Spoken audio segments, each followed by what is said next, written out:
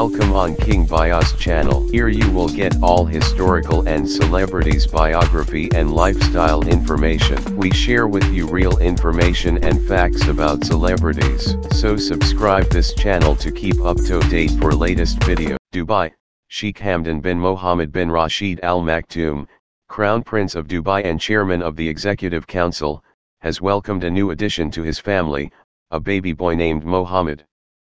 The news was shared by Sheikh Hamdan on his Instagram story feature, accompanied by a heartwarming photo of a pair of hands holding the baby's tiny feet.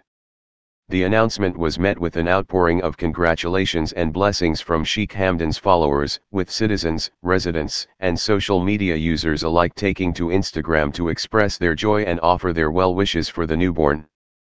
Many expressed their hopes that the baby boy will grow up to be a good person with many positive qualities that will be recognized by all.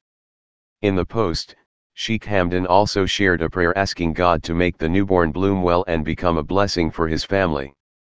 This is Sheikh Hamdan's third child, following the birth of his twin boy and girl in May 2021.